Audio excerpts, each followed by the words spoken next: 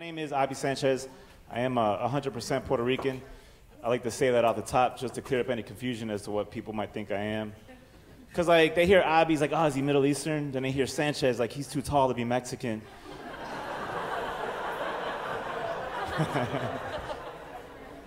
Like, and then black people are like, he might be mixed, I don't know.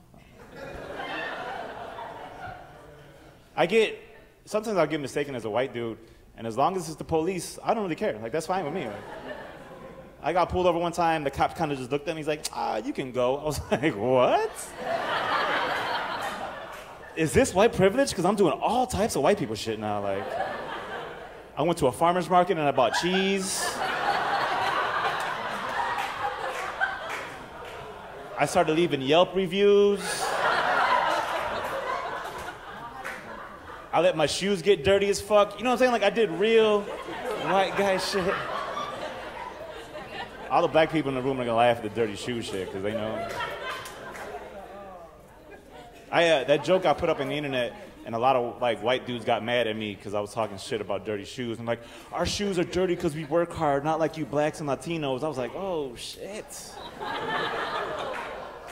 Went from shoes to fucking racism real quick. That was okay, all right.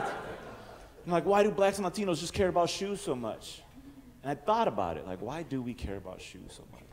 And then I realized, like, when you've been oppressed your whole life, and the weight of the world is on your shoulders, and you're just constantly looking down, all you do is just notice people's shoes, and like, you're just looking like, oh, those are nice, those are fucked up, there's a puddle, and you just like, keep noticing shit as you're slowly being gentrified out of your neighborhood. Like, that's why we care about shoes. When you're a white dude, you're just walking like, was that dog shit? Fuck it, I'm still white in America. Like, looking up the sky, like, by limitations. Like, that's, you black, man.